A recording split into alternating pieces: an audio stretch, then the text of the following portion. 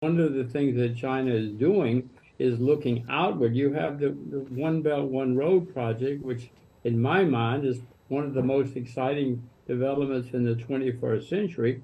You're going to change the world. It's not often that geography changes. The Spanish and the Portuguese started sailing around the world 500 years ago and changed geography. China is changing geography too with the One Belt, One Road project. I am much more excited about China spending a lot of money to develop the economies of many parts of the world. You know, in the US, we have military bases in 100 countries. I don't know what good that's doing the US, but China is building railroads and highways and bridges all around the world, which is going to change geography as we know it.